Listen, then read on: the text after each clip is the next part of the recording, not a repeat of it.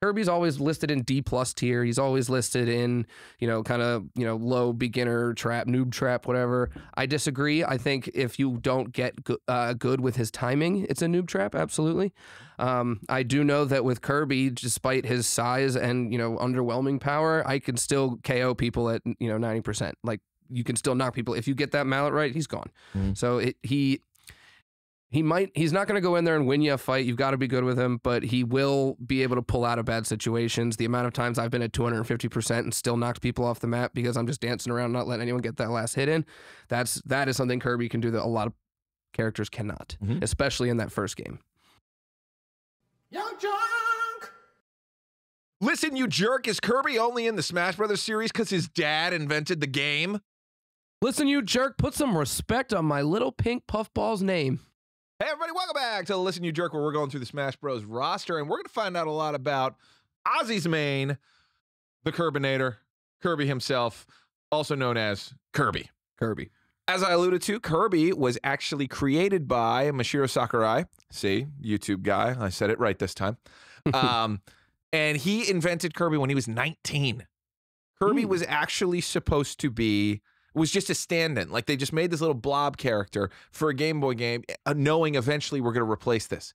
So essentially, he's a doodle first. He's just a circle with feet and a happy face, turned into a monster of a character. Yeah.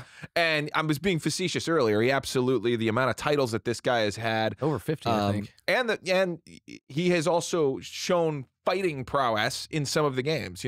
Kirby Superstar before this, he had fighter mode for the first time where he was throwing punches and kicks. There's a lot of interesting versus elements that have been in his game, so absolutely belong to be in the series, and he brings a level of magic and wonder, I think, to Smash Brothers. I agree. A lot to that point, especially because he's had so many different, in the Kirby universe, he's had so many different, like, vibes and all that. He's had goofy sports, he's had, like, actual, like, eerie, like, creepy types of games. Like Kirby and the Crystal Shards is one where he's light and jovial and kind of like... But he's very, the world that he lives in is dark, and I think that lends himself very well to a game like Super Smash Brothers. I believe that's the game where it's implied that, like, the sixth world, Freezy world, like, if you look at it, it's a frozen over Earth. Yeah. So essentially, Kirby takes place in a world far beyond when we have all died out already. But I have gone so deep into Kirby lore. There are some amazing Kirby lore creators out there. There's this one guy who always speaks with a bit of a lisp, or like I'll have to tag it in the notes, but I love he does these massive lore things and goes deep, and it shows that essentially Kirby is like this pure being of light and wonder, but his main enemy is this thing called dark matter. Yep. But at the end of all the dark matter, if you trace it back, it's essentially a being that could also be a Kirby. Yep, exactly. It's like the yin and the yang. It's very yin yang, light dark, very kind of inverse of itself. So like that's why I've always been interested in Kirby, is like Kirby is like this one singular character that happened to like not be dark or evil or want chaos and all that.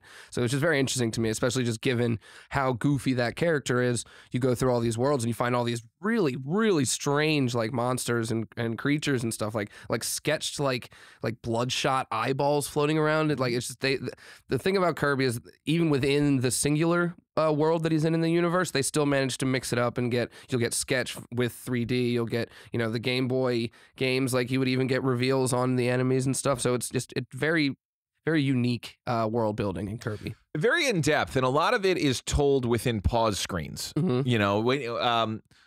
Well, Kirby is a character who started out as just a white puffball who was going through Dreamland, and essentially it was a happy adventure for, people who might have been new to gaming. And the idea was like he could fly. So a platformer where you can infinite fly is easy mode, right? But they've done so much unique and interesting stuff with his games and made it just feel so magical and wonderful that I've played. There was a time where I was playing all of them. If you haven't played the one that's on Wii, that one is incredible. The interesting thing about Kirby is in his first game, he could suck things in, he could fly, and he could spit out puffballs, and he could get some power-ups, but he could not copy. No. Eventually, in Kirby's Adventure, the NES series, he gets his ability to copy, and that would kind of be who Kirby is going forward. Right. He has the ability to suck in an enemy, absorb a power, and get a new power. And part of the fun of his character is seeing him with all the different powers. Right. And that continues throughout lots of games. Eventually he gets robotic armors, and then he gets like these special moves where he'll like inhale an entire car, and then he is the car driving. Right. So it's just a he's a little puffball. He's a little pink puffball that's infinitely stretchy, and that can kind of absorb and become and do anything that you would want. So he's a perfect catch-all character. So I can see why he was originally created. And his powers are I'm not going to say limitless, but only limited by imagination too. It's like, you know, he can stretch, he can do all these things. You can absorb, you can do that. It doesn't matter what the game is. It could be Smash even. Like the absorbing power kind of took what I would call a meek character and gave him these abilities that kind of like created that Kirby experience. And I think that's really when it turned over. I'm also interested to know, I guess Mario still had it first, but all the hats, when they went, you can get like the power-ups in Mario, but once you start putting on different hats, you get different. I'm wondering which came first, Kirby's Inhale or the hats. So if someone could let me know in the comments, that would be fantastic. What do you mean, Kirby's Inhale or the hats? You mean like the hats in like Mario 64? Yeah, like when you would put the hats on, you'd be able to fly, or if you'd put the, I want to say it started in the side scrolling. That'd be tough because, if you go back to, if you go to Mario 1, he gets a fire flower, and that changes and gives him an ability. I feel like he's using the flower though. He's not. It doesn't change him. Like the hats change him, but the flower. True, he is wearing the Tanuki suit in Mario 3. Exactly. He is wearing the frog suit in Mario 3. Exactly. Well, then it's definitely Kirby, because Kirby it had to be, right? Kirby was doing that in Super Nintendo days. Right. Okay. So maybe that to me then, just having this conversation kind of makes me think that maybe that's another thing that Kirby did for the Nintendo universe was, oh crap, this inhale ability is pretty sweet. This copy ability is sweet. How can we implement that in our already existing games? So let's go through the moveset. Yeah. So Kirby and Smash, you are an OG. Yeah, I've been using Kirby since day one. So walk me through the move list. I know the move list is great for close combat and range. And evasion. His range is not great, and he's also light. But his hand-to-hand combats, just with his speed and his punches, he can get people from 0 to 90% in one combo. His A is just forward punching. He can do that spiral punch that he does. His running A is useful. His running A, originally he would kind of just roll up into a ball and kind of travel a long distance and get some damage in. He did end up eventually getting, if you hit it right, he would turn into a fireball, which is extremely useful these days. I use that regularly because that is the main downside to Kirby, is that mid-range, like you can't do anything, like, so you kind of have to like dance your way through, and against a good player, kind of hard. You're not gonna be able to get it. They know Kirby's either coming over the top or they're gonna try to get hand to hand. So the fireball's very helpful with that. His B attacks, he's got the mallet. Obviously my favorite, he's got the down B, the boulder. I know a lot of people call that kind of glitchy or, God forbid, cheap. Stone attack is cheap, really? Some people say that because it's like, oh, like, you can line up whatever and just get it. And I'm like, same as Link's down. It's the same as a lot of things. And the thing that makes it special is that he's invulnerable for the whole way. So like I won't even use it as like a drop attack. Like if I know like crap, I just got snuck, like I'm gonna get hit right now, I'll just brick up real quick. As a shield. Yeah, so and then I won't use my shield either. So you can brick up, and when you come back up, you can get to that shield and keep going. The problem is his recovery off that move is tough. So that's where a lot of times people will get you. Gotcha. But you have to be careful with that. But the Kirby's always listed in D+ tier. He's always listed in, low beginner trap, noob trap, whatever. I disagree. I think if you don't get good with his timing, it's a noob trap. Absolutely. I do know that with Kirby, despite his size and, underwhelming power, I can still KO people at, 90%. Like, you can still knock people. If you get that mallet right, he's gone.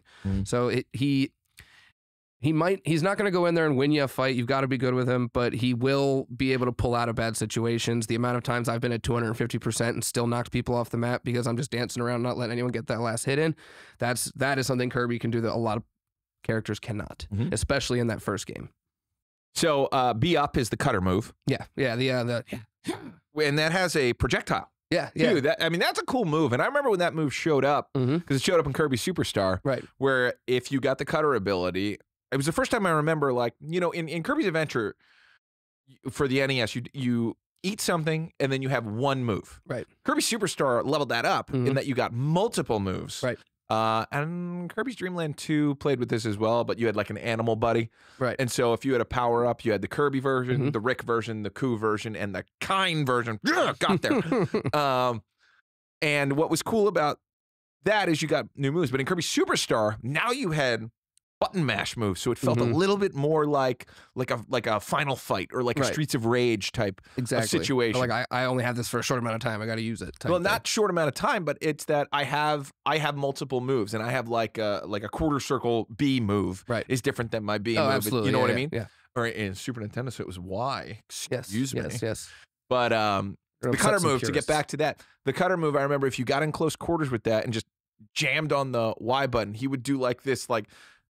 Yeah, you know, which anybody who knows the noise knows that was a perfect rendition of that noise. They end up, and that ends up being his final smash in Ultimate. It is? Yeah, because he's the no direction B type of Ultimate. Yeah. And then he pulls out the big ass sword and he goes, and then whoever gets caught in that sword swipe, they're getting smashed. Really? Yeah. That's not sword power?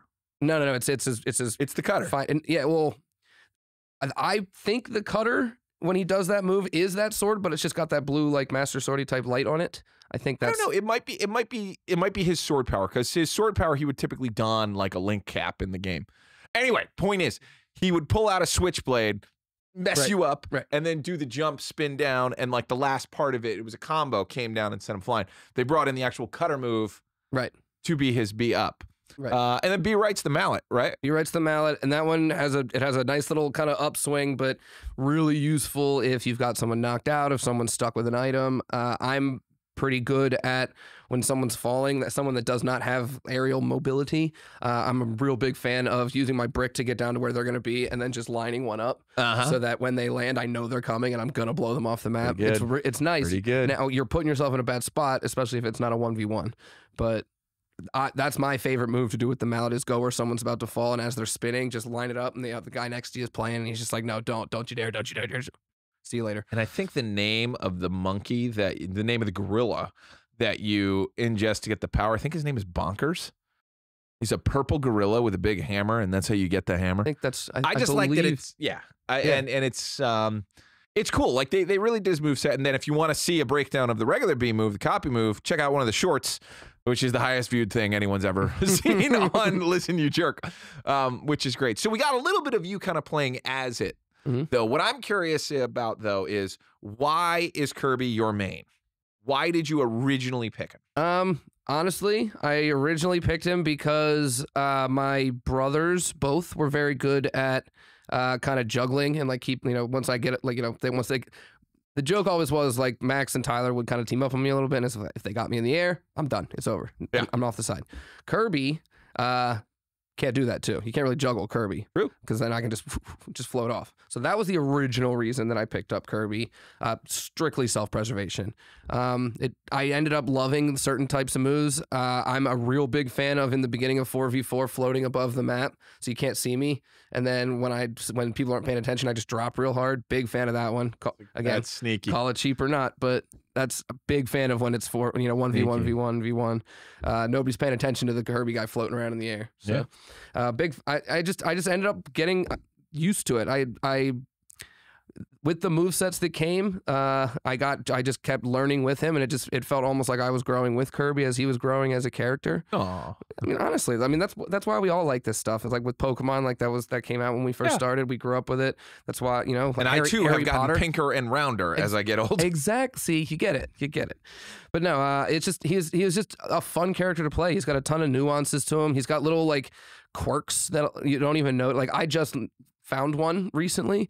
If you inhale Snake as Kirby and take his power, you'll use his little bomb thing, and Kirby will run off and won't really run that far from it. But if you're in the explosion blast of that, he covers his head and doesn't take like damage or anything. Cool. Yeah, dude, very like, and I literally just saw it watching like a random like YouTube fight or something, and I was just like, what? I was like, did he just protect himself? He should have just blown himself off too. And he literally just covers his head. It's crazy. But like little quirks like that where he like takes someone's power, but he still kind of Kirbifies it a little bit, if that makes sense. I'm making a new word, Kirbified. But yeah. So and like I've said before, like I'm not even a huge inhaler. Like I'm a big fan of using the inhale and not swallowing, because sometimes you just got to keep moving.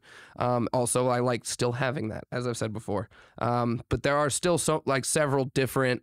It's very interesting to be like, crap, like this guy's got my number. He's beating me. Sure. Like, how can I shake it up? And then I take, then you can take a pat. There's a lot of different things you can do, especially if you find yourself kind of falling behind in the fight a little bit. He's resilient. He's a comeback king.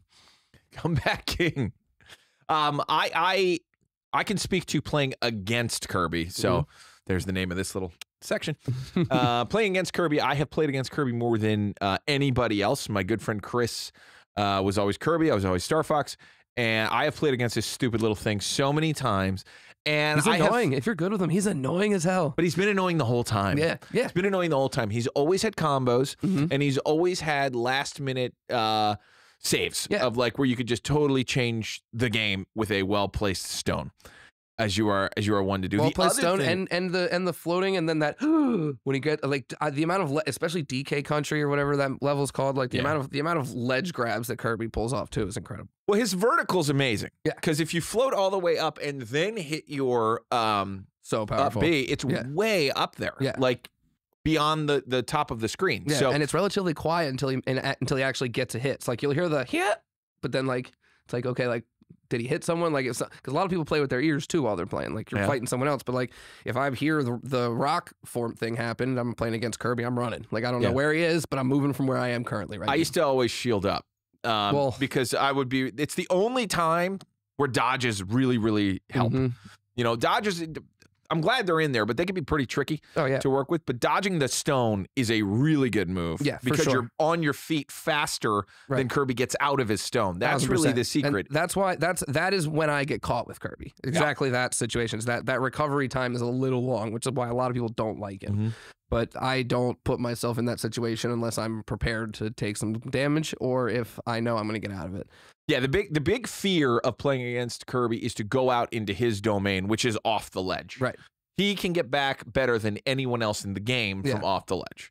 It's controlled. It's simple. You have multiple opportunities. You could milk it like every time you puff and go up a little bit more. You can also, if you want to move quickly or drop elevation fast, you can turn into the rock and then turn back out of it. Yeah. And you still have your like whatever float you had left. So like that is another one where it's like, okay, like, say we're playing and you actually do come out and fight me up here and I don't like where it's going. I can just brick and then come back out of it and just float myself back under. Now you're stuck up there. I'm coming back to you. So the other thing about him is his A moves are kind of lethal. He has two that give me nightmares. Yeah, which is funny because Kirby's all about Dreamland. It is, and he's giving me nightmares. Not like Nightmare from the first bad guy from Kirby's Adventure. Although that was a great bad guy. But it feels like someone came into my room and stole my goddamn Dream Rod, Star Rod. I was about two to say, different things. Thank you. Yeah. Star Rod. Two different things. Get off my Star Rod. But. One is his A down where he kicks and his feet extend. Yeah, and he drills. And he does a drill. Yeah. But he gets more range on his down than like the little thing should be able to have, but he's stretchy. And it pops the guy too. So like you don't even if you only get him a little bit, it still bumps him off. But it's like 30 hits. Yeah, it's a lot. It's which is why everyone talks about like, oh, he's weak. Like, yeah, he's got good combos, but he's weak. And it's like, right, but like if I hit my combo, like I might be weak, but I still just put 80%. Also not that weak. Really a smash move is a smash move. Right. Unless you're getting into like the real nitty gritty. But the other one is where if you're in the air and don't hit a directional hit A, he does this weird spin attack. Yep. Where it's like his hands and legs are out and he like spins that way. Like and a star. Again, brutal. Yeah. Yeah. That's why I enjoy him too, because I can be unpredictable with him. Yeah. So like I could be sitting there and mouthing and rock forming the entire time, but then like when everyone starts playing around and like figures out like my routine, then I can start hitting like those random like spiral attacks where like people are all of a sudden trying to get to me in the air. And now I'm hitting that spiral attack, or I'm like literally drilling people in the air. Like it's just, you can do a lot of different things as long as they're off guard. Yeah, I mean, let's go into his importance to Smash Brothers, because he's very important to Smash Brothers. First of all, we wouldn't have Smash Brothers if it wasn't for the success of Kirby. Right. So that can't go understated. That's what I said in the beginning, is Masahiro Sakurai created Kirby when he was 19. The man's now 52 and created Smash Brothers after that. So you wouldn't get to Smash Brothers, but you wouldn't get to the imaginative idea of it being almost a dreamlike environment. Smash Brothers is a toy box, remember. Right. The first game is there's a hand called the Master Hand, and you see it open the toy box, and in there are a bunch of little figurines like this. And it's little toys, and it's the idea of you're playing with your toys. That comes from Kirby. Right. Kirby is all about dreaming. Kirby is childlike. Kirby is magical. And I keep getting back to that word. Kirby's like the most Disney character in I would in agree Nintendo. with that for sure. As in, he plays to anybody. Kids love him. Adults love him. His first commercial was hilarious. He was still the white Puffball at the time. And he uses his copy ability in the commercial for the game where the copy ability didn't exist. Blow your freaking mind. It's really, really interesting to see. They knew what they were planning. I guess so. But anyway, they even stuck with to that magic and like they even to this day in Super Smash Ultimate, he's the main character. He's the protagonist because everyone got, I think at the beginning of it, I've only seen that cutscene once, I think, but that everyone gets like kind of like Thanos turned to dust in the beginning of that game, except for Kirby. Right.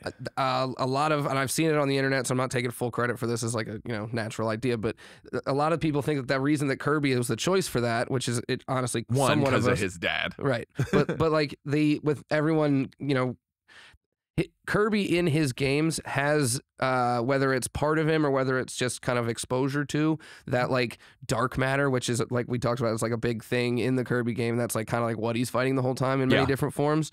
A lot of people say that the reason that Kirby is that guy that didn't get snapped away and had to be the one to like go and save everybody is because he's already fought something like this before, and it's just dark matter's back. I gotta go save my friends again. Like it makes sense the entire the way through that why Kirby's that important. This is gonna be a cool chunk of this video because I looked it up. Did you? Why that was. I was doing like some research for this episode, and Sakurai explained it. He said Kirby is the only character who has a weapon and has like part of him that defies galaxy. His warp star is the only reason he can do it because he can go faster than the speed of light and go across galaxies. He's the only one who would be fast enough to get out of there and can call on that warp star anytime. Right. So secretly it's because, Sakurai was like, this is my baby. My baby doesn't die. Yeah. But at the same time, he had a point. He's like, the warp star does defy any sort of gravitational pull, and nobody else can in that character list can really do that. There's not reality warpers. Kirby's a reality warper. Yeah, he literally because he's been a ball of yarn. Yeah. That's and a pinball. He's Kirby pinball was so good, dude. So good, very fun, very underrated. Should check out. But no, like that's, and I think that's to what we've already said. That is what makes Kirby so interesting and versatile in the game. That's also what makes him important to it, is that he kind of has that like otherworldly aspect to him that keeps him alive in certain situations. Like it's all tied together in the way that he plays versus the way they used him in the game. And I think it was beautiful. His original game design, the way, and I don't mean the design of the character, I mean the design of the game, right, is where Smash Brothers gets its fun, weird stuff. The reason there's items in it is definitely because of Kirby. Yeah, half of them come from the game. Like except for the DK mallet, the other mallet that you can get up back like in the early games. That literally looks like the mallet that he has in. It looks like the King DDD. It looks like his mallet with the star on it and everything. Yeah, I mean, in those games, part of the fun was there are so many cool power-ups. There are so many different things to get. Wanting to see everything was a big part of it. And it was, magic. They just figured out how to make collecting not feel like collecting and instead feel like, oh my God, he can do this. Oh, and he can do this. And there's a million different powers. And all of that was clearly brought into Smash Brothers to make one of the greatest fighting games of all time. So you don't get to Smash Bros without Kirby. He is arguably the most important character to Smash Brothers. Bias, but yes, I would have to agree with that. See, that's why you stick around to the end. You learn something.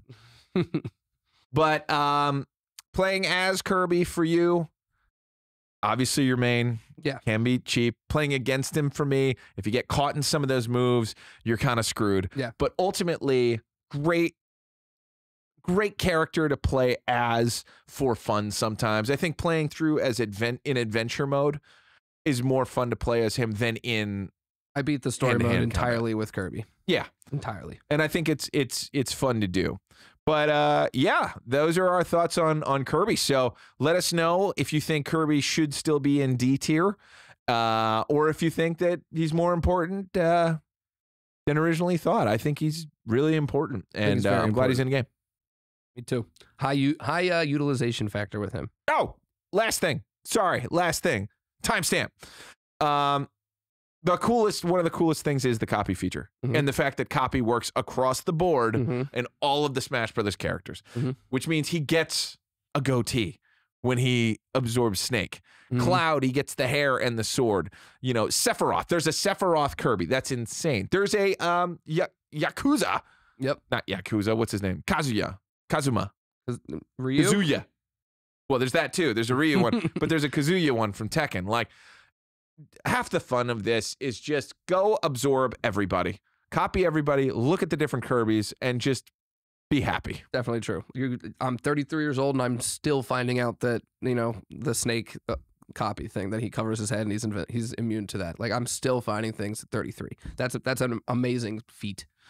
Go play the game. Go play. Finish him. Different game. I know.